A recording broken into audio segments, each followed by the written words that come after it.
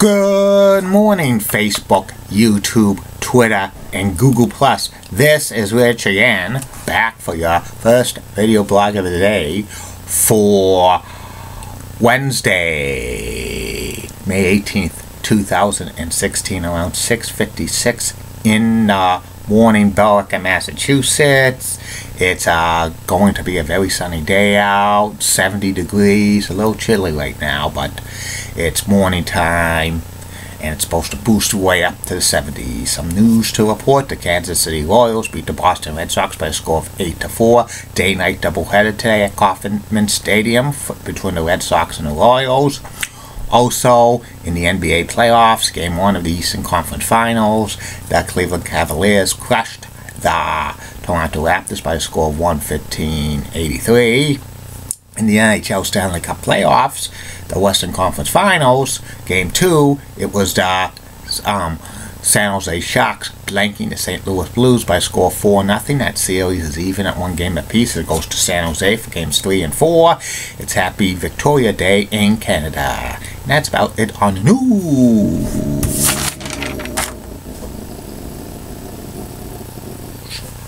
My first video blog subject of today is about Starrcade 1986, the night of the Skywalkers, happening on November 27th, 1986, Thanksgiving night. And this was the Starrcade 1986, second straight year they were held at two locations: Greensboro, North Carolina at Greensboro Coliseum, and the Omni in Atlanta. This was famous for like the scaffold match between the Road Warriors and the Midnight Express, and also the main event was for the NWA World Championship. It was staged with Flair facing off against Nikita Koloff, plus other exciting matches. Calling the action in Greensboro, it was Bob Cotto and Johnny Weaver, and in Atlanta, it was Tony Schiavone and Rick Stewart, who was the play-by-play announcer of Central States Championship Wrestling at the time. And no dark matches on Starrcade 1986. It was shown in closed-circuit television in the Southeast and parts of the Midwest. And here are the matches. The first match was in Greensboro. It was Tim Horner, White Lightning, and Nelson Royal facing off against Don Quinoto and Rocky Quinoto. This was a decent match to open it up. Last 7 minutes, Tim Horner rolls up Rocky Quinoto for the 1-2-3. The next match happens in Atlanta. It was Brad Armstrong facing off against gorgeous Jimmy Garvin with Precious in his corner. This was a drag-out fight, 15 minutes. It went time limit draw. Like Jimmy Garvin went for a flying press to end it, but time limit expired afterwards. Precious attacked Brad Armstrong, but Brad Armstrong cleared the ring. The next match happened in Greensboro. It was Hector Guerrero and Baron von Raschke. The Claw, that's all you need to know. Facing off against Shotska Watley and the Barbarian with Mr. 1 Paul Jones in Shotska's and the Barbarian's corner. And it was a decent tag team match. Hector Guerrero and Baron von Raschke win when Baron von Raschke pins Shotska Watney for 1-2-3. And that's that. Now back to Atlanta. The next one was for the United States Tag Team Championships, NWA United States Tag Team Championships.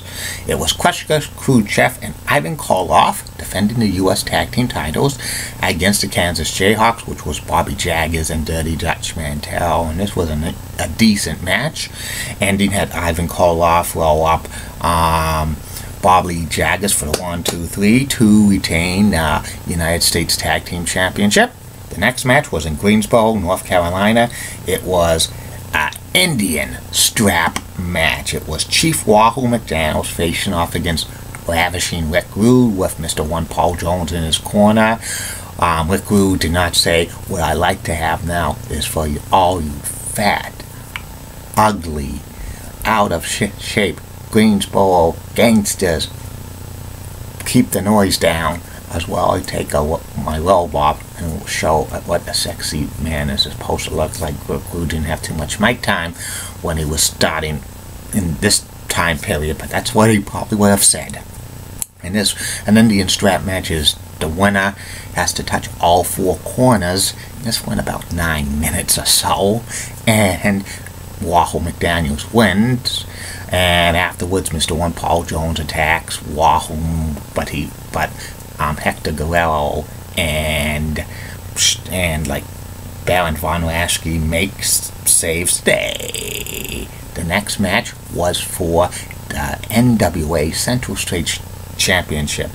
It was Sam Houston facing off against Bill Dundee, and this was about a 10-minute match. It was a back and forth ending. Had Bill Dundee hit the referee, causing the automatic disqualification. Sam Houston retains the Central States Championship. And now back to Greensboro, North Carolina. The next match was a hair versus hair match. It was the Boogie Woogie Man Jimmy Valiant with Big Mama facing off against Mr. One Paul Jones, with the stipulation if Paul Jones loses, he would get his head shaved. If Jimmy Valiant lost, Big Mama would get his hair shaved. And Jimmy Valiant beat Paul Jones easily. This was one of the longest running feuds in Jim Crockett Promotions and NWA. It was kind of a mid-card feud, but it was probably just to have something for Boogie Woogie, Jimmy Valiant, and Paul Jones to really do at this point. And the fans were going wild when, like, Jimmy Valiant was about to cut the hair of Paul Jones, ravishing with glue, and the raging Bill Manny Fernandez attacked Jimmy Valiant, and Manny Fernandez gave the DDT to Jimmy Valiant, knocking him out cold, so Paul Jones escapes without his hair being cut. The next match was in Atlanta.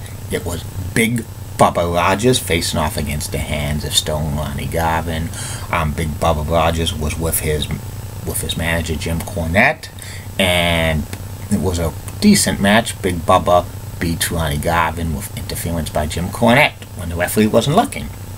And the next match was in Greensboro, North Carolina.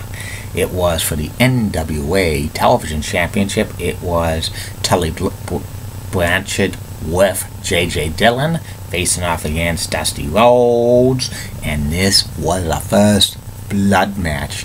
The winner of this match would have to get his opponent to draw blood first, and Dusty Rhodes actually drew blood on Tully Blanchard, but the referee was knocked out. And then J.J. Dillon comes in, and he has a towel, and he takes the blood off of Tully Blanchard, and then he smothers Dusty Rhodes with a towel, and next thing you know, Dusty Rhodes is bleeding. The referee mysteriously wakes up. He sees Dusty Rhodes bleeding, calls for the bell. Tully Blanchard wins the NWA television title. The fans were booing like crazy, and when Dusty Rhodes gets up, he shoves the referee. The next match was the scaffold match in Atlanta. It was the Road Warriors, the Legion of Doom, Hawk and Animal, with Precious Paul Ellering facing off against the Midnight Express, which was Loverboy Dennis Condrey and Beautiful Bobby Eaton, with Jim Cornette and Big Bubba Rogers. The scaffold match is what you can't do too much like scientific wrestling on that, because it's on 15 foot high above the ring. It was like a horrible match with the scaffolds match, like lots of balances, and it was not that great. And they battled through the top of the scaffold and then somewhat of the other scaffold. The ending had the Road Warriors kick Bobby Eaton and Dennis Condrey off the side of the scaffold into the ring, winning the match. And Jim Cornette was mad. He tried to escape, but the Road Warriors caught him, and he fell off the top of like the scaffold, 15-foot high, and blowing out both his knees. I think the original plan was like for the scaffold, like Big Bubba was going to catch Jim Cornette, but he missed. And it was a scaffold match, is not the best of the matches, but that's what that's what this match was famous for, was Jim Cornette taking a fall on the scaffold and blowing out both his knees. Also, Road Warrior Animal wrestled this match with an injured ankle, a serious injured ankle. He could have blew it out if he fell down. The next match happened in Greensboro, North Carolina, in a steel cage match. It was the Rock and Roll Express, Ricky Morton and Robert Gibson, who were NWA World Tag Team Champions. They were defending their titles against two members of the Four Horsemen, Ole and Arn Anderson, and this was a classic, close to 20-minute steel cage match. A lot of near falls by the Andersons and the Rock and Roll Express, but in the end, the Rock and Roll Express won when Robert Gibson pinned Arn Anderson for the 1, 2, 3. The Rock and Roll Express retained the NWA World Tag Team Championship. And then the main event in Atlanta, Georgia, at the Omni for the NWA World Heavyweight Championship. It was Nature Boy Ric Flair, the reigning NWA World Champion, facing off against Nikita Koloff, who was the United States Champion at the time, but the United States Championship was not on the line. Originally, the main event for Starrcade 1986 was going to be Magnum TA facing off against Ric Flair for the NWA World title, but several weeks prior to Starrcade 1986, Magnum TA gets involved in a fatal car accident, and they had a scramble for a replacement for Magnum TA. They turned Magnum TA's rival Nikita Koloff face, which, you know, it was, they could have had other options, but, you know, maybe that would have been a good thing, probably the most realistic thing to do, because I think the fans would not want to see Dusty Rhodes against Ric Flair for the 3rd year in a row in Starrcade. And this was, you know, an okay match. It was, you know, back and forth. Ending had like a double, like a disqualification. Like Nikita hits the referee, and Ric Flair retains the NWA World Championship.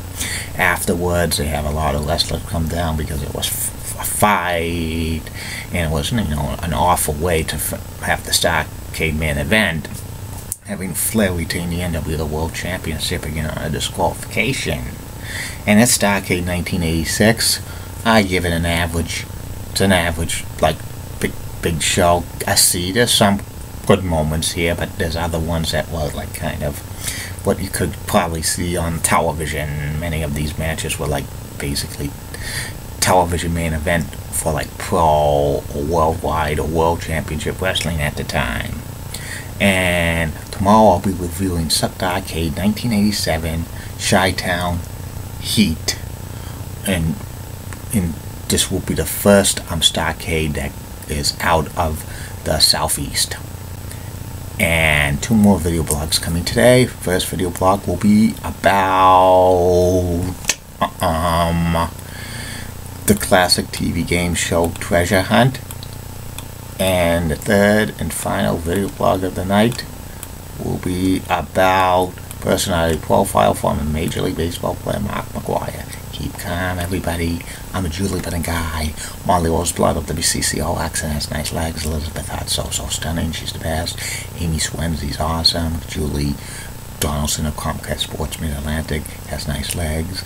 Kelly Nash of Major League Baseball Network and NHL Network's so stunning. And in the words of Dr. Thomas Sharkey, this action will not be tolerated, be images by